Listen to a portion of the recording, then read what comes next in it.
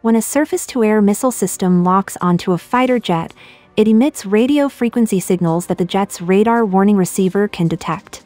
The RWR then alerts the pilot with tones or symbols such as lock detected or missile launch warning. To understand this more clearly, imagine holding a cell phone that can only pick up radio signals. An enemy radar station is like someone using a powerful, focused torchlight to sweep the sky.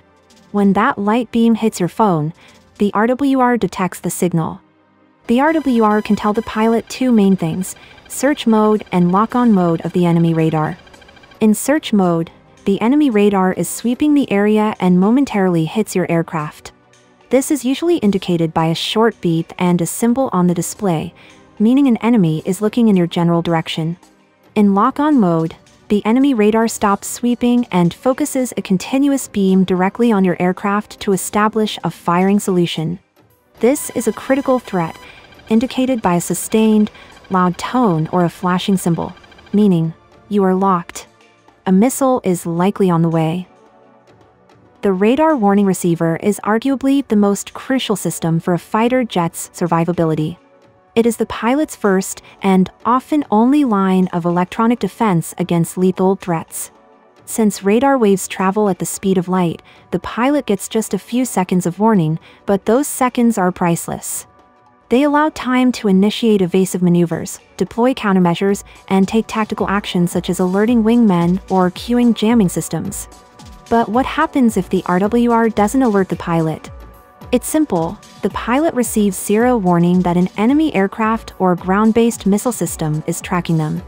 They'll only realize they're under attack when they visually spot the missile, and by then, it's often too late. Now, many systems use active radar to track and lock onto fighter jets or missiles, like the Patriot system, Israel's Iron Dome, and India's Akash-NG. However, the Akash-NG demonstrated a new capability that essentially eliminates RWR warnings for enemy pilots. It successfully intercepted a high-speed Banshee target using only its electro-optical tracking system. The electro-optical systems used by Akash-NG is not a missile seeker, it's a ground-mounted tracking unit, a high-precision, stabilized gimbal equipped with a day TV camera, thermal imager for day and night tracking, and a laser rangefinder. This system tracks the target from the ground and feeds continuous positional data to the command guidance computer, which then sends mid-course corrections to the missile via a radio data link. So, instead of the missile seeing the target itself, the electro-optical and tracking systems sees it for the missile.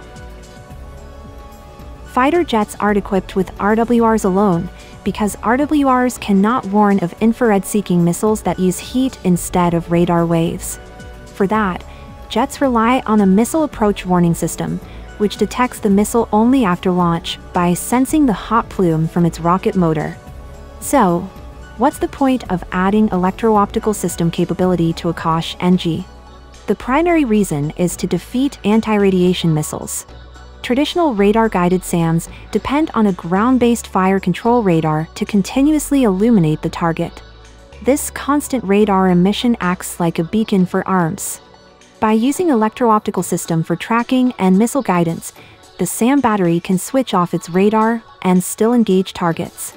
This makes the Akash-NG battery effectively invisible to enemy RWRs and renders arms useless, since there's no radar signal to home in on. Moreover, modern enemy aircraft, drones, and cruise missiles use powerful jammers to blind radars. With electro-optical tracking system, Akash-NG can continue tracking optically, even when radar is jammed.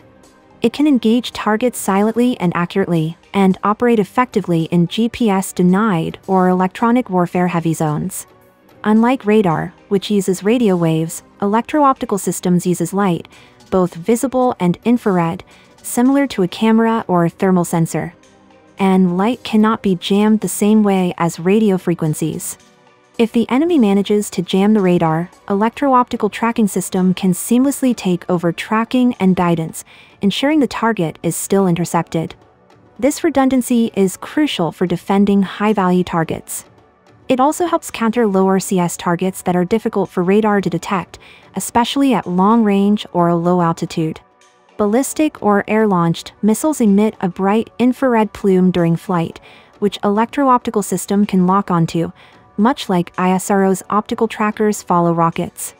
This makes Akash-NG an excellent choice for point defense, capable of protecting bases or strategic assets against cruise or tactical ballistic missiles. So, DRDO added this capability not just to defeat radar warning systems on aircraft, but to make Akash-NG immune to jamming, effective against stealth, capable of intercepting missiles, and fully operational even if its radar is shut down or destroyed.